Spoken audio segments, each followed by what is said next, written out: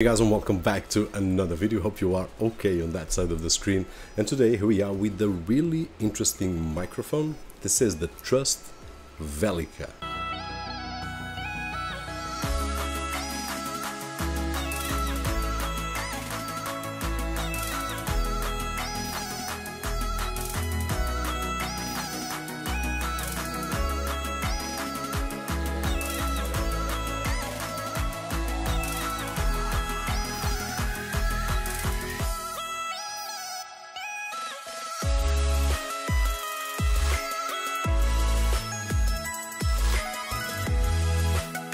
And we are back. I really hope that you are having a great day. And today here we are again with a test, review and comparison as always. Now I'm testing out the Trust Velica microphone, which in my opinion, and I'll show you why. Besides showing, I will transmit the audio to that side of the screen. Now by the way, on this particular video, no music except with the intro, maybe. And all the audio will be recorded on the Trust Velica, but I will transit to the Zoom H1N. I will explain why. And my trusted Blue Yeti, which I believe that it's a industry standard, so I always compare this one with any other microphone.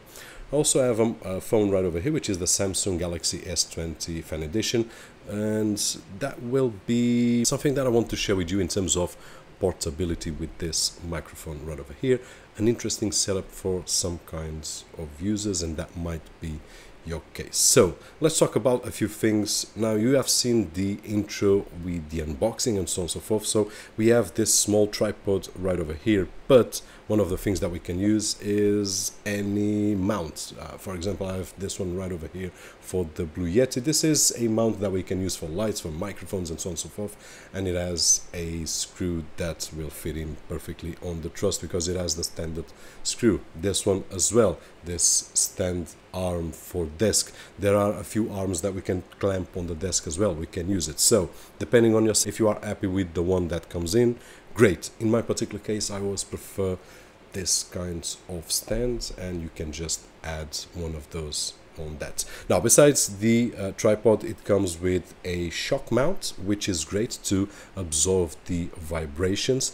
The microphone itself, it's really well built, all metallic housing. Really, it's a bit on the heavy side, but that heavy that transmits quality, and it's not cheap material, so great. Shock mount absorber has these rubbers right over here that we will fit the microphone in and will absorb those small vibrations that we produce on our desk. For example, if I'm playing a game or something like that, then it will absorb.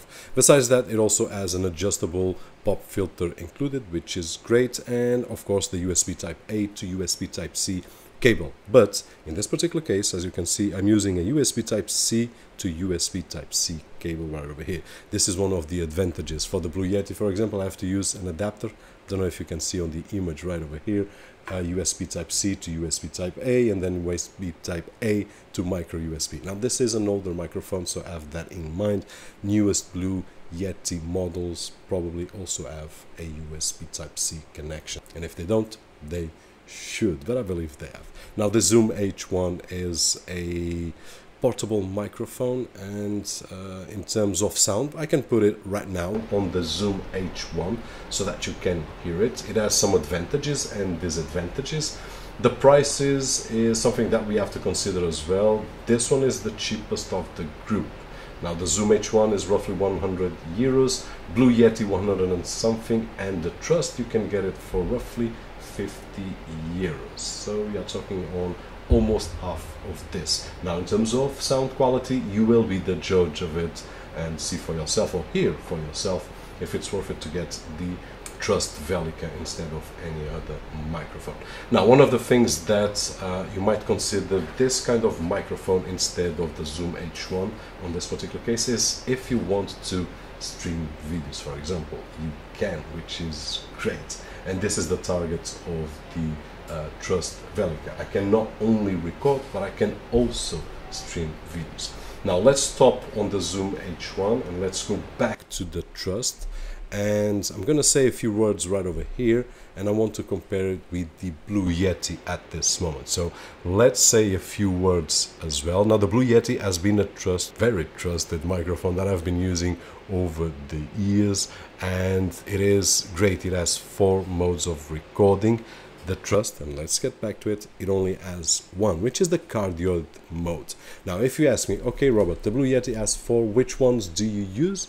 I only use cardioid, which is my favorite, and it's the one that is included on the Trust microphone. Now, before we test another thing here, let's move to the microphone that I've got right over there, which is a shotgun microphone on my Canon M50. And as you can see, the audio is just not the thing that I look for in this kind of video. I really prefer this kind of situation. So if you are in a situation where you have your camera, and if you don't have a shotgun microphone, the sound will be even worse, as we have seen here on the channel. But if you do, it's a distant audio. It's not as close as we can get with one of these microphones, which I believe that the build quality and the sound quality that we have for the price is totally worth it. Now, one more thing that I would like to add as well is in terms of portability, and I was comparing with the Zoom H1N, which is a portable device and I can take it anywhere. I was thinking, okay, USB Type-C, will I be able to connect this microphone to something portable? Because the laptop, it's portable, but in some scenarios, it's not really that portable. If I want to make an interview, for example, this will be great. But what about this one? So I did test it out with the Samsung Galaxy S20, and guess what? I can record directly to the phone. So I can put the phone on my pocket, connect it via USB Type-C to USB Type-C on the microphone. I can just go anywhere and do an interview, which is just awesome. So this comparison right over here was something that I wanted to compare with the Zoom H1, and having this hybrid of semi-portability and at the same time being able to stream direct live videos and record directly to a computer, for example, like the Blue Yeti as well. And guys, basically this is it. So one more comparison right over here. Let's talk a little bit on the Trust Velica, which is the microphone that we have been talking all this time. Now let's move on to the Zoom H1N. Don't get me wrong, I love this microphone as well. More expensive, but it has its target. I've used it many times, especially outside home, which is just great.